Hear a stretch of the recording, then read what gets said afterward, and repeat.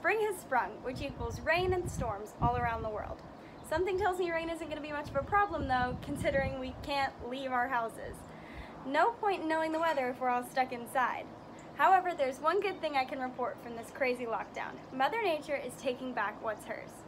All around the world, cities have reported major drops in pollution levels due to the coronavirus outbreak, including the UK, which has seen a 10 to 20% decrease of pollution in major cities, and New York, where researchers reported that the pollution due to auto traffic has been cut almost in half since the lockdown.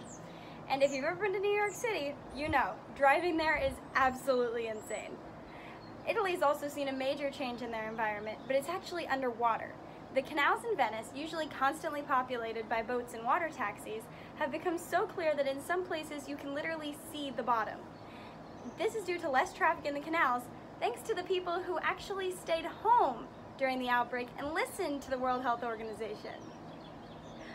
While it's a very confusing and scary time in the world right now, we can take solace in the fact that the environment is thriving with the less overwhelming human activity. And if you're like me, and you're slowly losing your sanity cooped up inside, I'd suggest trying to enjoy the newfound springtime and taking a hike or a picnic.